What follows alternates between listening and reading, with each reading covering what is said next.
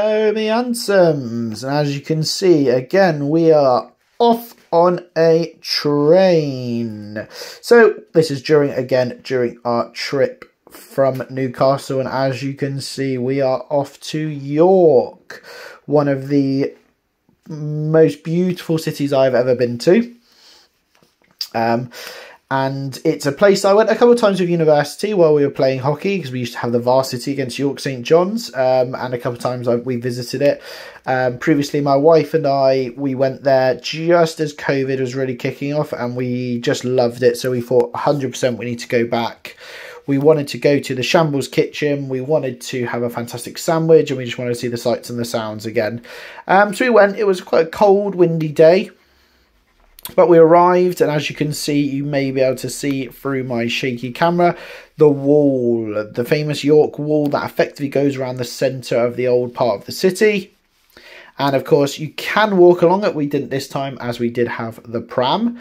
But previously, we have walked along it. And it's a nice little walk from the train station into the city, going across the bridge. Now, they did have some extreme bad weather during this point, and you'll speak a little bit more about that in a moment. But involved in that was a lot of rain, and this rain level and the river level was extremely high this day. I've been maybe 5-6 times to York for university. I'd never seen the river this high. Of course, I don't live there, so I don't understand it much, but it was very high. It was kind of overflowing into the parks, onto some of the lower paths. So it was very high. But we walk along, and here is one of the squares, and is the famous Betty's Tea Room, and we will speak more about that in a moment. But York has this fantastic just display of beautiful buildings, fantastic architecture, the Minster, of course, which again will be shown later, lovely clean walkway paths, and fantastic places to get food as well. And as you can see, this is one of the shopping streets. Classic looking, lovely street. And of course, the famous York Roast Company.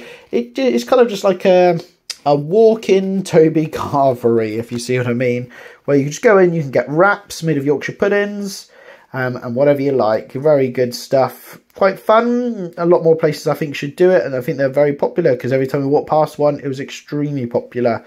But we continued through the lovely streets of York. As I say, it was quite a chilly day today, and this is kind of where some of the disappointments start. So along that road is a fantastic toy shop that was closed, unfortunately.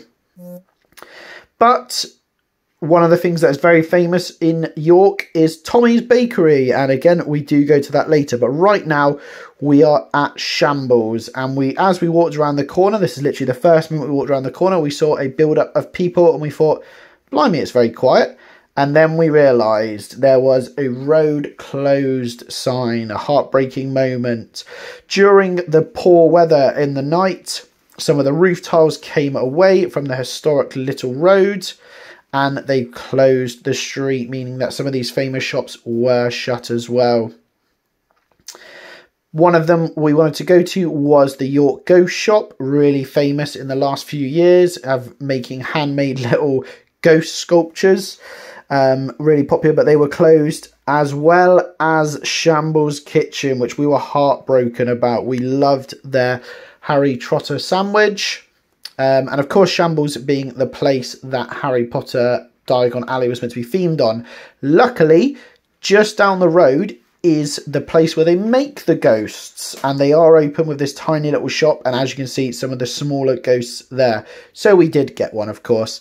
And then, because we couldn't go to Shambles, we went to the famous Betty's Tea Room. We had never been before. It's very historic, extremely old, very classic. All the staff are kind of in their little suits. And it's a really nice, fun atmosphere. Thankfully, our daughter was fast asleep for most of this, so it was really good. So I got a lovely chocolate milkshake using Betty's chocolate.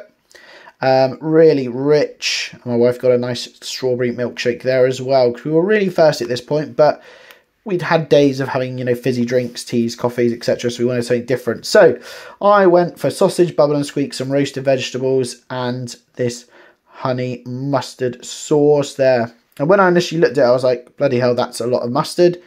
Really well. Went really well with it. And it was a really nice little meal there and a nice lunch. Very expensive, mind. Very expensive, but it was really nice. And of course, while we were there, I had to get one of these little cakes. So we got a little pastéis de nata. I don't know if I've butchered the way that's said, but a little vanilla egg custard tart. And that was delicious as well. Really nice pastry, light, creamy, lovely.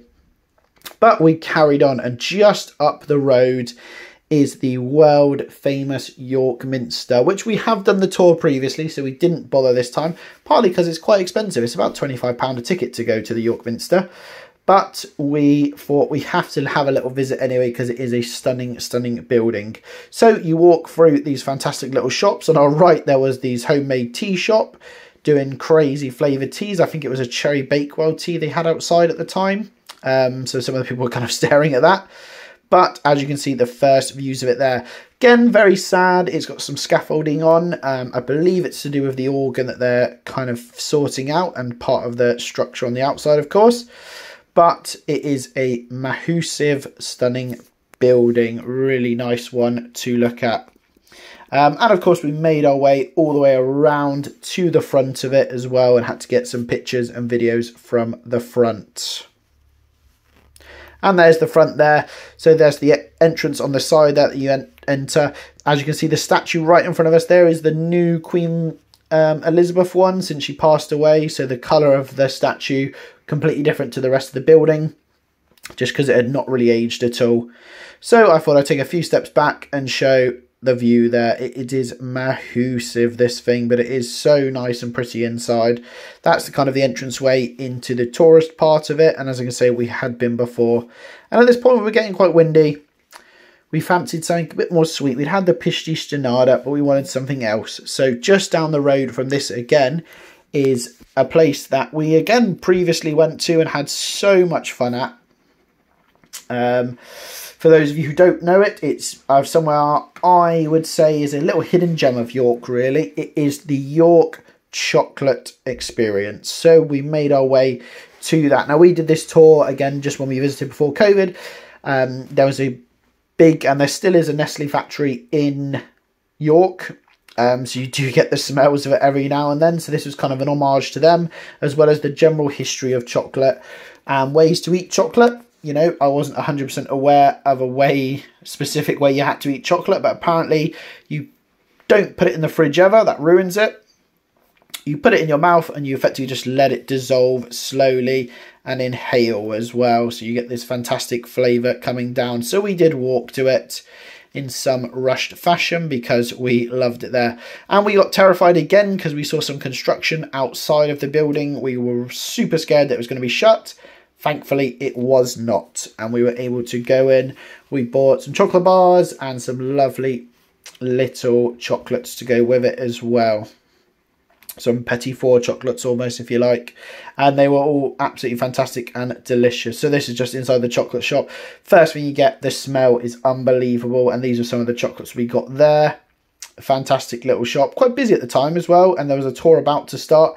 But we hadn't really done anything chicken wingy, and I couldn't leave without getting one of Tommy's famous chicken sausage rolls. And I thought, well, you know, it's chicken. It's not quite wings, but we got that. We went back to the train to go back to Newcastle. And, of course, I had my little Thomas Baker sausage roll.